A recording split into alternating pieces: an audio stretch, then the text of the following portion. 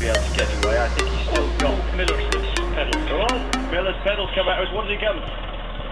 Oh my word! That is an absolute disaster. David Miller. The shot. Oh, chain. Is that chain? I think it is. Yeah, chain.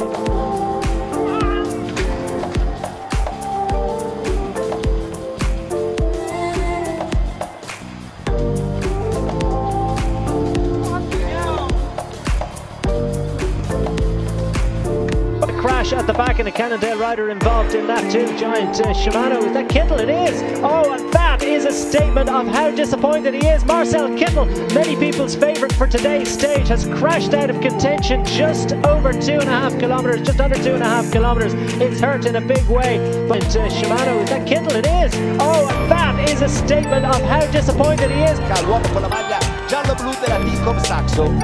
Sta reagendo molto bene dopo la debacle subita ieri. Chissà come sarà contento quel tifoso che abbiamo visto nell'inquadratura da dietro sulla destra, perché a 1-1 si è preso una pacca o uno schiaffo o mezzo pugno da tutti i corridori che sono di insomma. Eccolo là, guarda, questo qua con la mano, boh, è il primo, ma ce n'era stato anche un altro. Ha portato via gli occhiali. Ha preso gli occhiali e li ha portato.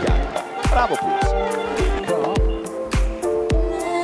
Make his mind up right now. Oh yeah, not having a nice day. Very good shot. Because that's the commissaire who's seen what's going on. He's thrown 2 bottles at the commissaire. That hit him. Yeah, that was a direct shot. That they could get in trouble for that. You get a serious fine for that. Cipollini obviously having a hard time right now. There's another one of the commentators coming back here. He's trying to get across to his team car, and he's not happy about that motorbike coming through the gap here. Oh, I think that was a bullseye. Bullseye, pretty good shot for a man on the run. It shades of Tom Steele a few years ago when he hit Paul Fred Moncassin in the finish of a Tour de France. Tom was kicked out the Tour, of course, for that.